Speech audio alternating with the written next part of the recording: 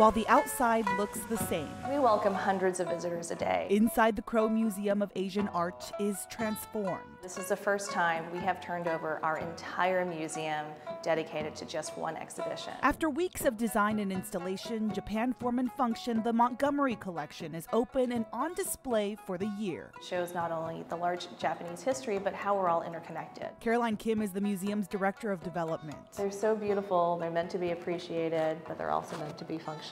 She knows every detail about the 250 objects in this exhibition. This is a sake bottle, tokuri. From the style, color, treatment, and design, she sees the impact of Chinese and Korean potters on artists in Japan. You see its influence back and forth all across the globe. It can be felt from the southernmost of Japan all the way to the north. You can see it all in a bottle. The sharing of cultures is something Kim is proud to display for free in the heart of downtown Dallas. We are the only cultural institution solely dedicated to Asian arts and culture in the Southwest region. Her hope is to keep the artwork here, purchasing it from the collector. He has offered it to the Crow at a very under market price for acquisition.